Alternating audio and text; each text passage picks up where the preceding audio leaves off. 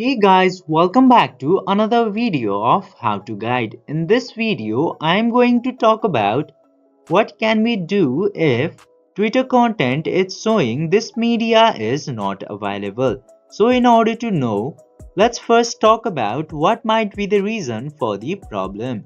The first possibility is that the media is recently deleted by the uploader. In this case, the Twitter will say that this media is not available. And for this specific issue, there is no possible solution to see that media until the owner of the media posts it again. But the second possible reason for the problem might be the sensitive content setting.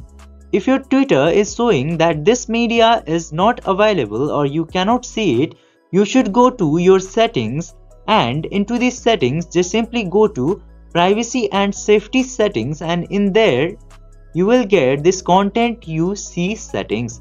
Click into that, then you can see this display media that may contain sensitive contents option is not ticked. Twitter will not show some selected sensitive contents to you, and those media which is not showing available into your Twitter might be those sensitive contents. In order to view those unavailable medias, you just simply have to tick into this box, and now you can view all of the sensitive and normal contents into your Twitter. By following these very easy steps, you can easily fix this media is unavailable into your Twitter. I hope this video was helpful for you. If yes, don't forget to like, share and subscribe to the channel to never miss another update. Thank you for watching the video.